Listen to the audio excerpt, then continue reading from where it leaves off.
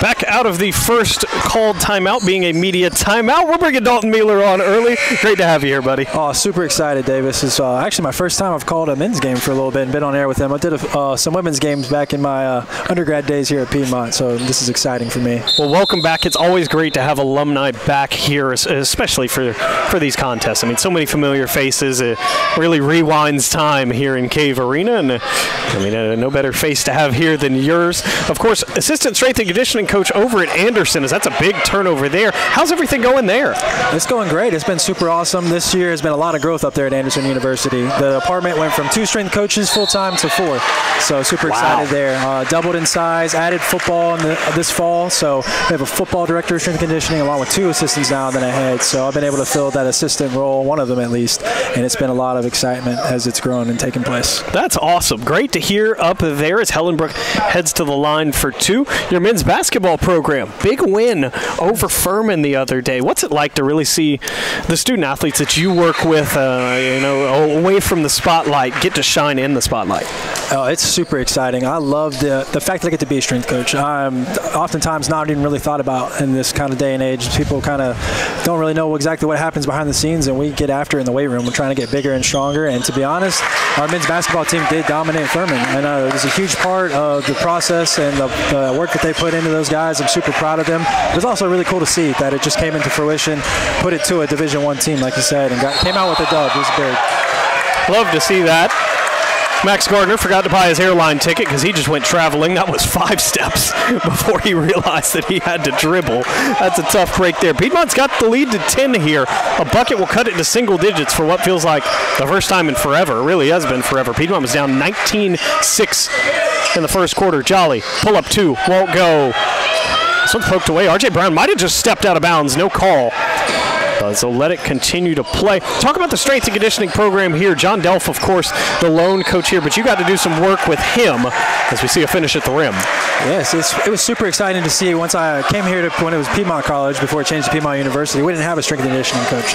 So we got one about 3 years ago now, started my senior year, and it was super exciting to have him on campus to finally take this athletic department to the next level, in all honesty, and we've seen a lot of growth there. John Delph's been a great asset to the student athletes here, and allowing them to grow and develop their game in other ways, getting bigger, getting stronger, working to get rid of injuries, but also just have a lot of fun and move a lot of weight. It's been super exciting to see that growth that he's brought.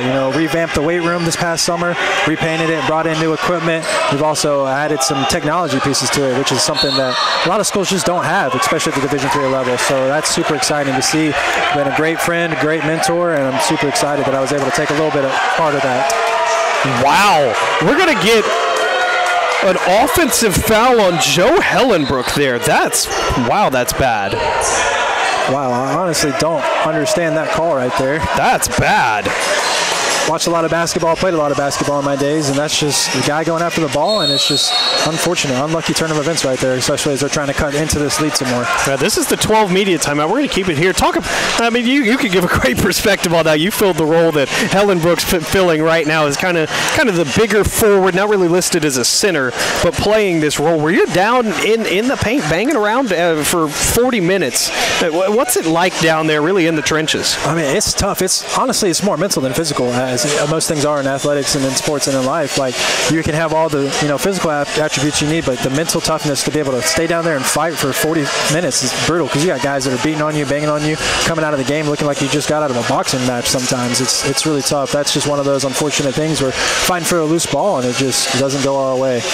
Trying to get a couple whistles, maybe a couple baskets to go our way, that'd definitely help us, but got to give props to Huntington. They came in with some energy today and haven't really let off the gas. It's good for the boys. They need this. It's a good battle right here in the second contest of league play, conference play. So super excited to see how this turns out.